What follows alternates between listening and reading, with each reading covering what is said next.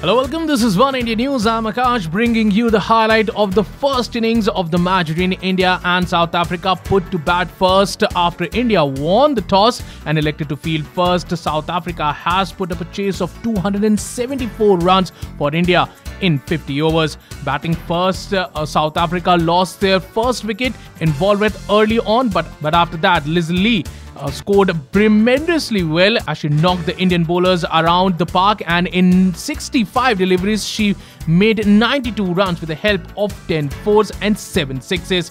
But she was LBW'd by Harmanpreet Kaur. Apart from that, Trisha Chetty, she made 24 runs off 45 balls, and Dupreez, she made 22 runs in 29 balls. Apart from that, Cap made 19 runs off 30 balls, and then there was a superb knock by the skipper Niekerk herself, who made 57 runs out of 66 deliveries with the help of 7 fours and 1 six.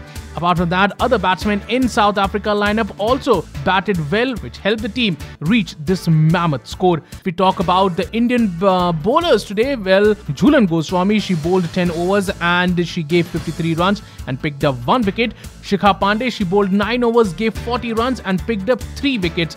Ekta Bish, she bowled 9 overs and went for 68 runs, but she managed to pick up 2 wickets.